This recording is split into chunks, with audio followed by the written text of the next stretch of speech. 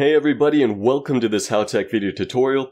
In this video we're going to show you how to insert Lorem Ipsum text or dummy text into Microsoft Word. Before we begin, please support us by clicking that subscribe button and turning on those bell notifications. Let's get started. So we'll start with the Lorem Ipsum text. You're going to need an equal sign because it's a function. Type in lorem and you're closing and opening parentheses, then you hit enter. And it'll go ahead and insert a few paragraphs of Lorem Ipsum text for you. If we go to print preview, you can see this is just for if you had just a design or something, but you didn't have the text to put in there yet. Just so you could see how it will look with some text. So if we remove that, and you do need the equal sign, don't forget that. So this function takes two parameters. It takes a paragraph parameter first, and it takes a sentence parameter after that.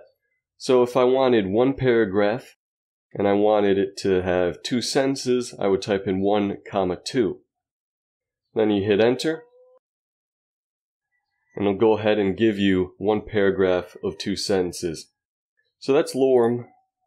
Now let's go ahead and do the other two examples. There's only 3 examples of Word. So you go in and type in equals rand, then your parentheses, and if I wanted, one paragraph, 2 sentences, I would do the same, and just hit enter. And it'll go ahead and insert a snippet from one of Word's or Microsoft's help pages. So after you have that, if you wanted to, you could also do equals rand.old, 1, 2.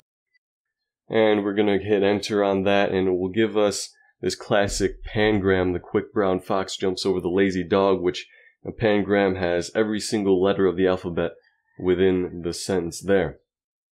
So those are the 3 examples. So just remember, you do need the equal sign there before the function. Make sure you hit enter to insert it.